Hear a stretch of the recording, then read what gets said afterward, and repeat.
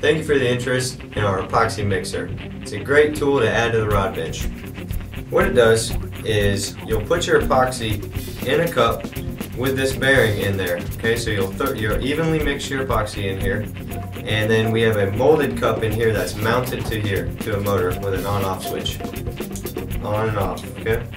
Once you have your epoxy in there, you put it in and you let it spin for about 5 minutes. What that does is, instead of whipping your epoxy like you normally would with a stick and drawing air into there, creating bubbles, this bearing actually rubs against the bottom and no bubbles come in there.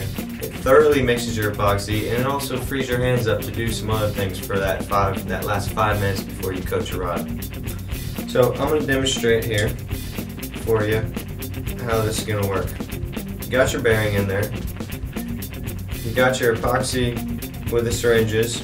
You got to make sure to get this still as equal as possible. Squirt it right next to the bearing.